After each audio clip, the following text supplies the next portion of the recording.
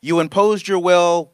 You talked about Klay Thompson. You're the only one in this room that has been with this Warriors team as you saw this dynasty grow and prosper. That said, the knee jerk reaction to Dub Nation is that it's over for the big three.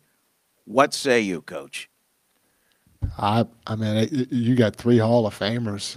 I don't know. Hey, those guys still, in my opinion, can play, but the reality of it is, it's not my problem. It's not my concern. We're getting ready for New Orleans, but those three guys, in my opinion, are special.